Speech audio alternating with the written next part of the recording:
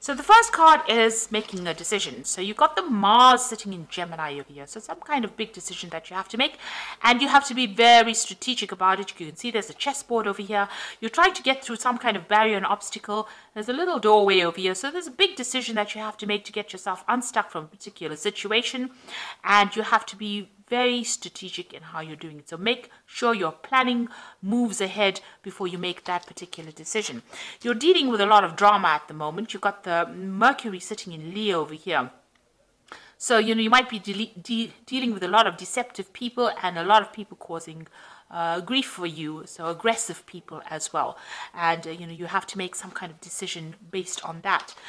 It looks like you need to take some kind of risk, and it's to do with the work situation. So it's maybe some kind of new job presenting itself to you, and by taking that risk, this is the key that opens the doorway to money or abundance coming in for you. So some kind of risky decision that you have to make to get away from the drama, and you also have to make this decision, and you have to be very, very strategic while you're making this decision. Now, in the past, you've got, a versatility over here. So seeing things from a different point of view, looking at the situation, a lot of clarity coming as well.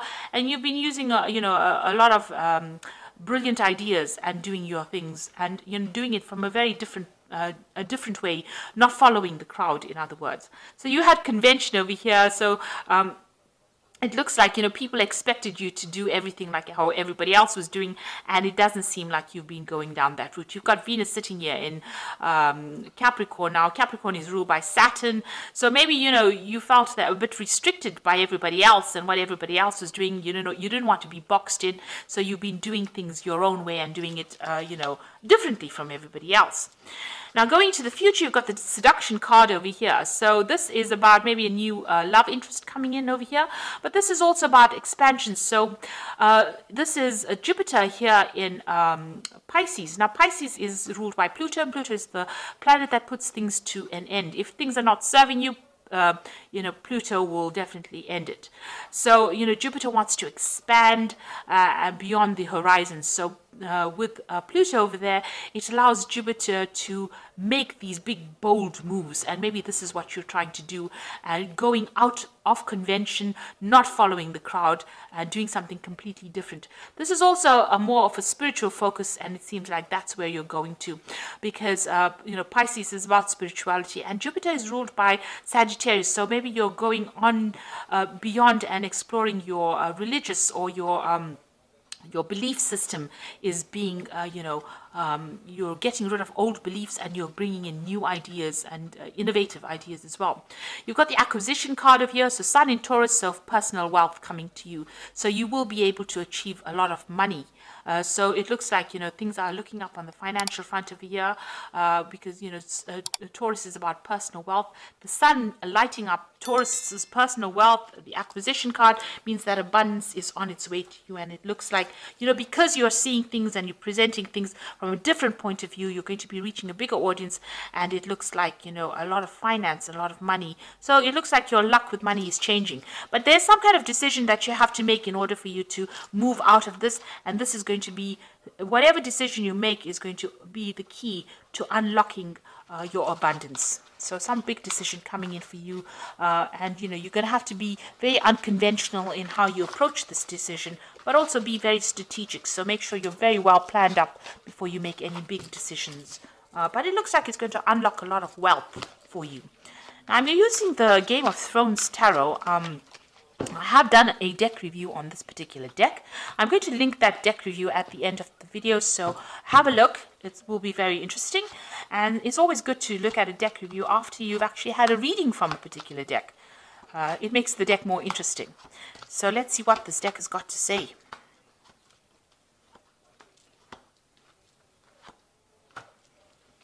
Okay, so you've got the Moon card at the bottom of the deck. So there's some lies and deceit going on around you. Things have not come to light, and there's a lot of confusion. You might be feeling a bit depressed as well, feeling a bit miserable. You can see that Moon is partially blocked over here. So things are being hidden from you as well. It's slowly being revealed, but not quick enough. You know, maybe people are, you're not getting the communication. You've got a bird over here, so, you know, maybe people are saying things to you, but it's not the whole truth. So, you know, and this is causing a lot of anxiety on your part. So you are going through a period of maybe feeling a bit depressed, maybe feeling a bit confused, and not having all the facts being brought to light. Now, the moon says don't make really big decisions at this particular moment. And if you do, make sure you're considering things very carefully before making big decisions. So what's happening with you? You've got the King of Coins over here. So this is you on top. And you've got the Ten of Swords. So it seems like, you know, you've dealt with a very, very difficult situation. You were dealing with very treacherous people. You've got the Traitor card over here, which is the Ten of Swords. And having dealt with that situation, it looks like it has ended and there's no way of resurrecting it or going and remedying it. It's a situation that you have to walk away from. So you've been betrayed in a big way. Maybe you dealt with another earth sign person with the King of Coins, who was the traitor, the person who betrayed you. And, you know, you've had to deal with this particular situation. The King of Coins generally represents, you know, the Capricorn part of the earth signs. So maybe you've dealt with a person a fellow earth sign person who was very deceptive and who ended up causing a lot of loss, a lot of lies and deceit, and they were very treacherous and they did betray you in a big way. So in the past, you have the Five of Swords. You can see this person's been very victimized, humiliated, put at center stage over here, and a lot of swords flying around over here. So, you know, a lot of people against you. It doesn't seem like you've gotten any support in that past year.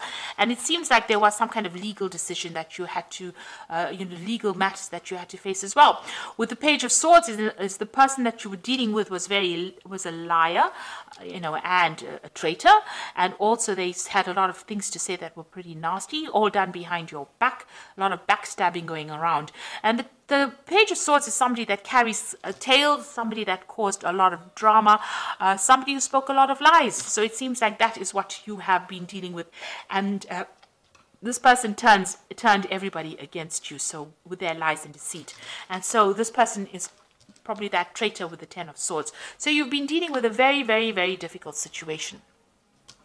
Now, what's in your mind is the Empress. So you're trying to sail away from this particular problem and you're trying to make plans for the future. You can see her back is turned to the past and she is making you know, plans for the future. Now, the Empress card is ruled by Venus, and this is your sign.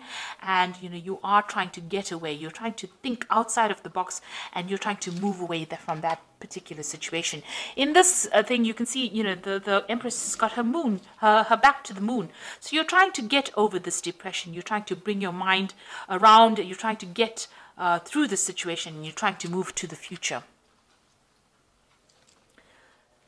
So what's happening? You're going to have, you know, a victory. There's a celebration of some sort coming up for you. The Three of Cups looks like there is support coming in for you, and this is toasting victory.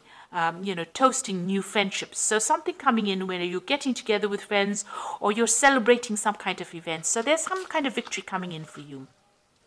Now, you've got the Ten of Spears. This is what's going on with you. So you're working very, very hard at what you're doing at the moment. You know, it doesn't seem like you've even taken time for rest or a break. You're building something. You can see in the background, this person is building something up. So you are working very, very hard on this particular project or this particular job. And, you know, it's taking its toll on, you know, on you because you're working very, very hard. Now, with the Ten of Spears, the Ten of Rods, that cycle seems like it's coming to an end, but you need to actually take some time out and you need to take a little bit of a break because it could have some health implications. You get the Ten of Cups over here as well. So this is like the end of that particular cycle. So whatever you're going through, it's now, whatever emotional problem, the Ten of Cups is about a difficult family situation that you may have been through or a difficult emotional situation, and that is now coming to an end. So whatever that cycle is, it is now coming to closure. You got the Hanged Man over here, so you are waiting for things to end. You know, you're just things usually you might have to make some kind of sacrifice of some sort, but you are waiting for things to come to an end. So going into the future and your final outcome, you've got the Queen of Swords, the Strength, and the Page of Coins. So you have been through a lot. Can you see how many swords there are here in this woman's back? So, and you've got that Ten of Swords. So it was a very nasty, treacherous betrayal that you went through, but you have emerged from it. So she's still sitting, you know, after going through a lot. It's a very lonely position she is. This is the Queen of Swords. She's very separated from everybody else, and she's keeping her distance, and she is feeling very lonely. But you know, with all the betrayal that went on, it doesn't seem like she's going to let anybody come close as well. So you are very determined to get your way, and you know, you are going to get through this situation, and you're coming through on top. You are emerging from it, you know, with a different perspective, and also you know, you are emerging from whatever the situation was, you know, with a lot of scars, but definitely coming back on top, getting your power back as well. You've got that strength card, so you can see your power is coming back. You're very, very much, you know, protecting yourself. This woman is fully in armor, and she's got the sword in her hand. So you've got that sword of truth in your hand. You are speaking your truth, and you're willing to do battle with anybody who comes against you. So both these cards are showing victory, and a lot of strength of character has been built from whatever you came through, and you're not allowing anybody to walk all over you anymore. And it looks like there's a page of coins there, so some kind of new offer is going to be coming your way. It might appear small at first, but it is some kind of news, some kind of offer that is going to come, that's going to change the course of events. So some kind of offer coming in for you that brings in new money. So, getting over a very difficult, treacherous situation, having gone through a lot, but you are coming, you know, emerging from it. You are recovering from it, and you have, you know, your strength of character has grown quite a bit. So you're not going to let anybody walk over you, and you are, you know, you're going to deal with people that get in your way. You're not allowing anybody to get in your way. And there looks like there's some cycles closing, so you've got that 10 of Spears. Even though you're working very hard, you are building things up, and you're going to see rewards coming in from that. And you're getting over that emotional problems that you went through. So this is the Oracle read. And it says, you've got the Princess of Autumn over here. So this is that, you know, just like the page of, it's the same as the page of coins, and it says a wonderful opportunity related to work or education, such as a promotion or scholarship, is coming your way. Seize the chance to learn something exciting or start a more rewarding and uplifting career. So there could be further study for you, and there's this new opportunity coming in for you here in both these cards, and it seems like it's going to push you forward in a very, very positive direction. You've got the 8 of Autumn over here, which says it's a perfect time to learn all that you can by returning to school or taking on a seminar or conducting research. Do your best work, and the law of attraction will bring you prosperity and career advancement. So it looks like, you know, whatever you're doing now, you're going to have to do a lot of research, a lot of learning, but it looks like it's going to have a lot of rewards as well, and makes you an expert.